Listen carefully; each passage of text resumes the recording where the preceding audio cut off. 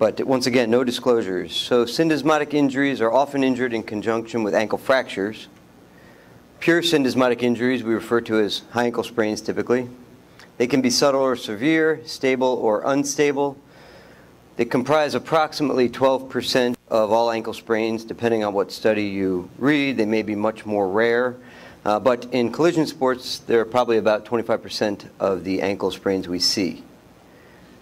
The recovery time can be highly variable, as many of you in the room know. They can be very frustrating for the player, for the trainer, for the coach, for the doctor. Our clinical questions. What is the best diagnostic exam or test for high ankle sprains? What's the average time to return to play? And which patients should be considered for operative treatment of high ankle sprains? To show the anatomy, sometimes people think there's only 3 ligaments, perhaps, comprising the syndesmosis. Depending on how you parse it out, there is the anterior inferior tibiofibular ligament. There's the posterior inferior tibiofibular ligament. There is the interosseous membrane, the inferior part of which is the interosseous ligament. And then there is the lesser known inverse transverse tib-fib ligament inferior to the PITFL. Not to be forgotten is the deltoid ligament, which does play a role in ankle and syndesmotic stability, but is not part of the syndesmosis. So the mechanism, many of us are well aware that it is most commonly a dorsiflexion external rotation mechanism. You can distinguish this. Your patients will tell you how their ankle is positioned, and that will clue you in as to what we have to do here. It's common in collision sports. It's often a planted foot that is forcibly externally rotated or landed on. When they're landed on, the tibia necessarily internally rotates. It can be a contested soccer ball kick. Other mechanisms, such as a hyperdorsiflexion mechanism, have been described, even a hyperinversion, which typically would cause the lateral ankle sprain, which is almost always an inversion injury. Here we see Ben Roethlisberger on the left being landed upon. His foot is externally rotated. His tibia is being internally rotated. There's a dorsiflexion component, much different than the high-heeled lateral ankle sprain. I don't think this lady was doing squats, though. So the diagnosis, the mechanism is very important. Once again, fall on your history. That will give you most of the answers you need to know. Patient will complain of anterolateral pain, oftentimes proximal to really the ankle. Sometimes they are complaining of posterior medial pain as well. However, ecchymosis, swelling, can be less impressive than some of our more typical ankle sprains. So they may not be that swollen, they may not have a lot of ecchymosis, but they can. There are several provocative maneuvers we like to use. The squeeze test, the dorsiflexion external rotation test, also called a Klieger test. This is as opposed to the inversion test that we use for a lateral ankle sprain. Where are they tender, and how proximal does it go? There's also the cross-legged test and a single leg hop test. So here we see, typically I would do this with the patient sitting upright and the knee flexed over the edge of the examining table. But either way, you're squeezing the tibia and fibula together at about the mid-leg. And if that causes pain more distally, that may indicate that you're causing a compensatory widening of the syndesmosis where the injury is. So squeeze in the middle of the leg, pain at the syndesmosis by the ankle, that's a positive squeeze test. This is the cross-leg maneuver. Patient crosses their injured leg over the well knee. They push down with their hands on the knee, and that necessarily causes a external rotation force at the ankle. That causes pain at the syndesmosis. That may indicate a high ankle sprain. One of the most commonly used ones, this is the Klieger test, or the dorsiflexion external rotation maneuver. You stabilize the tibia and dorsiflex and externally rotate the ankle. Pain there, high ankle sprain. Tenderness. These structures are relatively far apart, so certainly in the acute injury, you can distinguish whether they are tender in their typical spot with a lateral ankle sprain, the ATFL, or whether it's more proximal above the ankle joint up into the distal leg. That would be your high ankle sprain. And then single leg hops. If they cannot do a single leg hop, you have to be very suspicious of a high ankle sprain, whereas a lateral ankle sprain actually can do a single leg hop. They may not want to do it, but if you ask them to do it, they can go up on their toes and they can get a couple hops in. However, As far as the evidence goes in the literature, the evidence is poor. This was described in 2013. There was a meta-analysis done. The overall accuracy of these tests is not very good. In combination, they may be better, but again, the evidence is not great. So imaging is very important. If you suspect a high ankle sprain, we need to know if it is a unstable or a stable high ankle sprain, because that changes our management. So on the left, this is a normal ankle, and what we're looking at is the area here in the syndesmosis. This is the what's considered the tib-fib clear space. You need to know how wide that is. We're also looking at the overall architecture of that joint, and the medial joint space here where your deltoid would be. We like to know how wide that is. In the middle picture, this is a bimalleolar equivalent ankle fracture. The fibula has been fractured. The syndesmosis has been disrupted. There is obviously widening at the medial clear space. There's widening between the tibia and fibula. This is obviously an injury that has occurred to the syndesmosis. But more subtle would be this picture on the right. No fracture, but if you look carefully, there is space right between the tibia and fibula, and the medial clear space is open as well. That's an unstable, pure syndesmotic injury. We do measure these spaces. So again, you have your medial clear space here. We like to see that less than 4 millimeters. We also like to see it look about the same as the space above the talus, the tibial-talar space. You have your tib-fib clear space, the yellow line here. We like to see that less than 6 millimeters. If that's wider, you have an injury in that syndesmosis. And then there's tib-fib overlap, which is a little harder to see, but you have your tibia in front here, you have your fibula in the back, and we measure that overlap. If there's a disruption in the relationship between the tibia and fibula, then that overlap is going to change. It'll become less. Just like everything else in orthopedics, you should never have just one x-ray. One x-ray is not sufficient in just about anything we do. You need at least an AP and a lateral. In the ankle, we get 3 views. We get the AP, the mortise view, and the lateral view. Again, just to review where our structures are, we're looking at that tib-fib clear space there. That is where our syndesmosis lives. So your neighbor comes over to you, and they bring their disc because they went to the ER. They injured their ankle playing softball, and the urgent care said that there was no fracture. They sprained their ankle. And they bring the disc over to you because you're a healthcare provider, and you see this. And now you know that this is not normal. Sure, there's no fracture, but this is not normal. You have a very wide space here in the medial clear space, and you also have widening at the syndesmosis here. So that's a different animal. This one needs surgery compared to your ankle sprain, which you're going to let them start walking on as soon as they feel ready.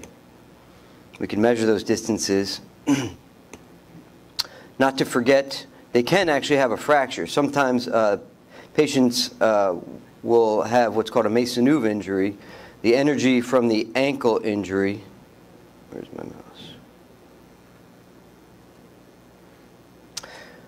Will be transferred from the ankle all the way up through the interosseous membrane and exit out by the proximal fibula. So someone comes in with a knee x-ray and they have this fracture by their fibula, you really need to ask them, how's your ankle feeling? Because they may have a syndesmotic injury down by the ankle. There's no fracture down by the ankle, but what needs to be treated is the ankle injury, not the fibula up top. We don't treat that surgically. MRIs can be obtained. They show, in this case, a lot of edema, which is the white signal. The anterior inferior tibiofibular ligament should be seen here, a black line, but it's not seen here. This is an injury to the anterior aspect of the syndesmosis. The posterior aspect is right here, this black line. That's your posterior syndesmosis. That's intact, but you do see bone bruises there. Should we be getting MRIs?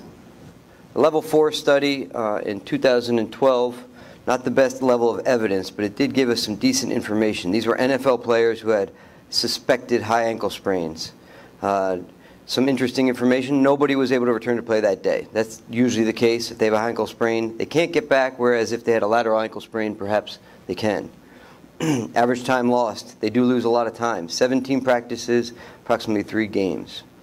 In this study, the dorsiflexion external rotation test and the squeeze test were found to be the best tests with the dorsiflexion external, the Kliger test, 83% sensitive.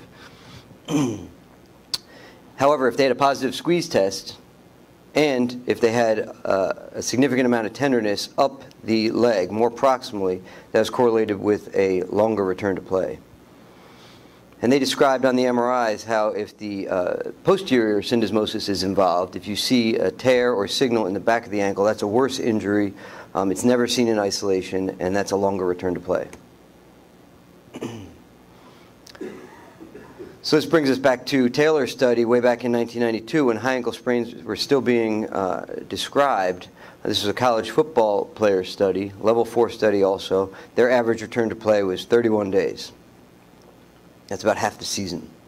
And when they did return to play, all players had pain and stiffness, and they often have difficulty with push-off strength.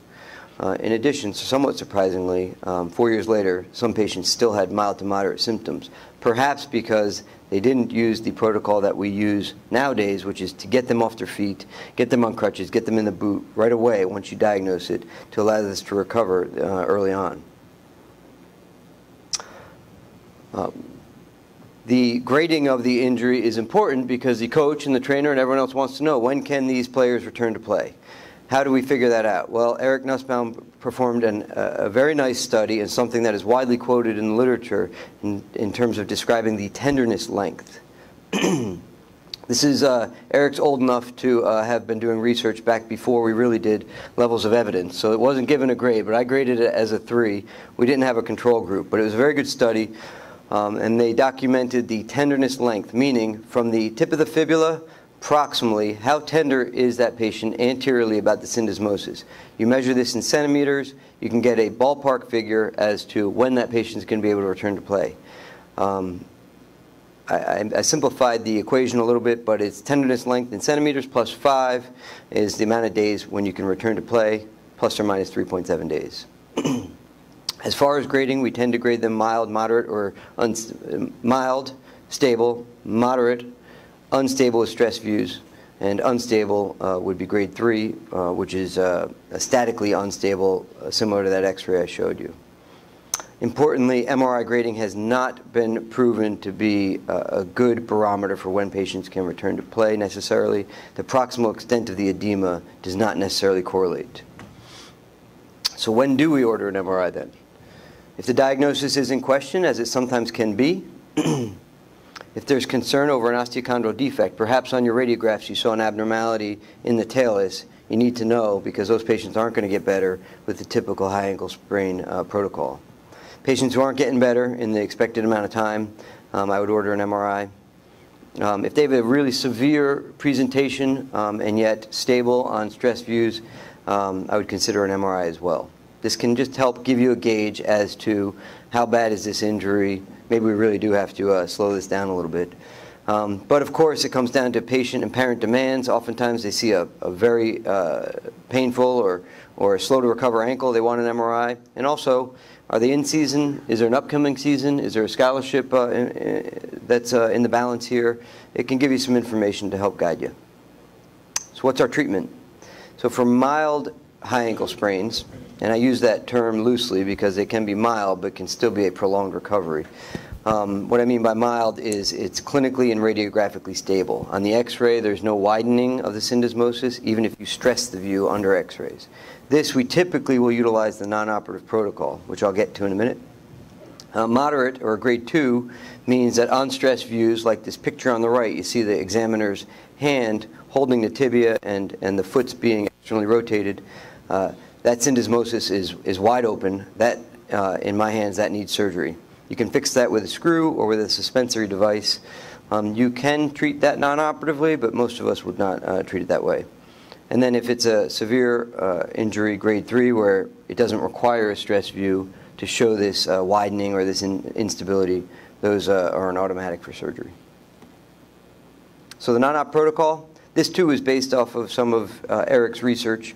And it's a protocol that, ironically, I was using before I even knew Eric. I was out west, and this was the protocol that we utilized at the University of Colorado and came to learn that he was a colleague and friend years later. But grade 1 injuries, it's good to put them in a boot right away. If you have a boot in your locker room, in your trainer room, that's great, because that's what we like to do with these. And we also want to put them on crutches. Don't let them limp around Friday, Saturday, Sunday, and then get to the doctor on Monday. If you think they have a syndesmotic injury, lock them up early on in the boot, get them off their feet, and that's going to accelerate their recovery a week or two down the road. However, we do start early range of motion, so it's not a cast. 4 or 5 days later, we start partial weight bearing, we get rid of the boot, and we put them in a brace, a little bit different than the lateral ankle braces. This is almost an AFO brace. This is the down joint velocity, but there's a lot of braces out there. And hopefully, by the end of a week, they are full weight bearing. They're performing more functional PT with hopping and cutting, and getting back to play when they can do 10 single leg hops.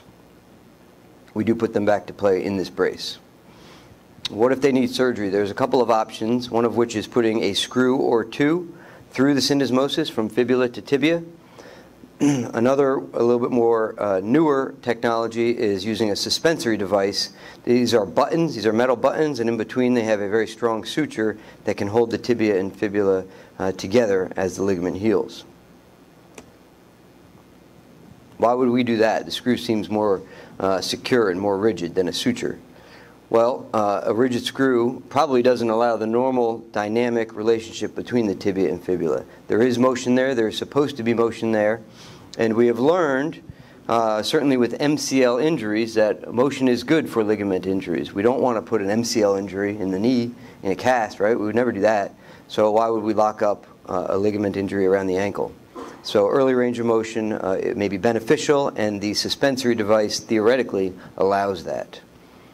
In addition, typically people will remove these screws because, as you see here, these two are broken. If you put a screw through this dynamic relationship, over time these screws loosen or break. That's not the end of the world. That's okay. They may not notice that, but people often don't like that concept, so we remove those screws as a second surgery. If you do this button that doesn't have to be removed, maybe you don't have to have a second surgery. This has been studied. There's a systematic review which showed similar outcomes between a screw and suspensory fixation. Interesting that there was not a zero rate of implant removal. These implants, the suspensory device, can bother you.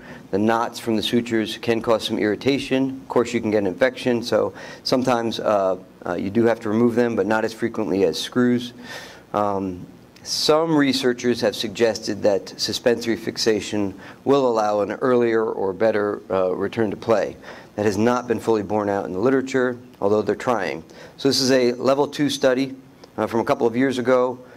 This was ankle fractures. So this is not isolated syndesmotic injuries, but this is ankle fractures that required surgery for the broken fibula typically.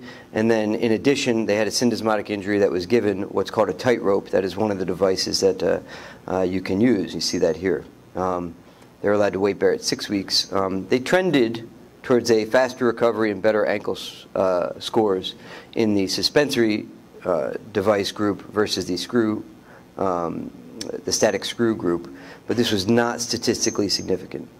It was interesting that when the screws were removed, a few patients showed a loss or reduction of their syndesmosis. And this is something that we see in the trauma literature.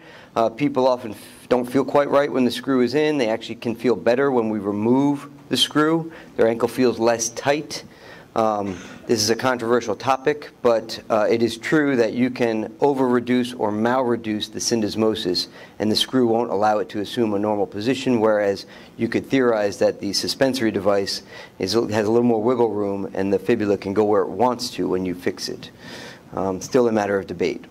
These folks thought tightrope was a better clinical and radiographic, showed better clinical and radiographic outcomes with fewer reoperations. Of note, this was a study supported by Arthrex, so there is some bias there. Ankle arthroscopy is an option. Some people jump to that immediately when they have a suspected high ankle sprain. It can help you diagnose it, and if it's unstable enough, if there's enough damage, you can debride what is a torn syndesmosis here compared to the normal side, and then you can perform your fixation. So when do people return to play after surgery? Classically, it was a very long recovery. As many as 12 weeks before people were allowed to weight bear. and then the screws were typically removed at around the 16-week mark. This is a prolonged recovery. That's out there in some of the literature. Perhaps it's a little faster than that. People are sometimes allowed to return to play closer to 12 or 14 weeks. Taylor was at West Point, performed a small 6-patient level 4 study. They tried to get people back to play very early in season. They had grade 3 high ankle sprains, and they were fixed with screws, and they were allowed to weight bear early, 2 weeks, and return to play somewhere around 6 weeks. They were happy with their results. It was only 6 patients. They took the screws out at the end of the season. There is fear that if you get these people back too early, the syndesmosis doesn't heal and the screws are going to break. So suspensory fixation theoretically would allow you to weight bear earlier without fear of hardware breakage. This was studied this year, obviously this year, level 4 study. A few more patients, 18. These are all low numbers of patients. So these aren't great studies. What they do in this study is they get people weight bearing pretty early on the Alter G, 50% weight bearing at like 4 weeks, and they were able to get people back to play at about 60 days. So it's not really fast, but it's faster than some of the quoted literature. So what are the outcomes or consequences of high ankle sprains? Most athletes do return to their sport, but the timing of that is very, very variable, as I think many of you know. If you return to play too early, if you don't restrict their motion early on, restrict their weight bearing early on, then there's a higher rate of recurrence. There can be ossification of the syndesmosis. We see this on X-rays. The implications of that are not fully clear. Chronic pain is common. Loss of power and push-off strength is definitely something that patients will complain of. They are at risk for post-traumatic arthrosis or arthritis. But in summary, it's a frustrating injury with a highly variable return to play. The levels of evidence are poor in the literature. As opposed to, say, the Achilles tendon rupture data, the levels of evidence for high ankle sprains are not good. They don't, it's hard to make your decisions based on this literature. But it appears that if you have 2 or more positive clinical exam findings, such as syndesmosis tenderness, a positive Klieger test, a positive squeeze test, and many would say, most importantly, difficulty with single leg hops, then you have a high ankle sprain. The more unstable ones require fixation. Suspensory devices appear to be at least as effective. Are they better? Do they require less need for removal? Maybe. So what's the best diagnostic exam or test? This has not been proven in the literature. Most of us hang our hat on the dorsiflexion external rotation test and syndesmotic tenderness. It's important to measure the length of that tenderness to help you determine when they can return to play. The more proximal it goes up the leg, the longer it's going to be. Which patients should be considered for fixation? Certainly those with any radiographic instability. There is a group of thought out there that fixing some of the stable ones could potentially allow these athletes to get back on the field earlier. That too has not been borne out in the literature, but that's a matter of discussion. Give Eric a beer in an hour and you'll learn a lot. Thank you.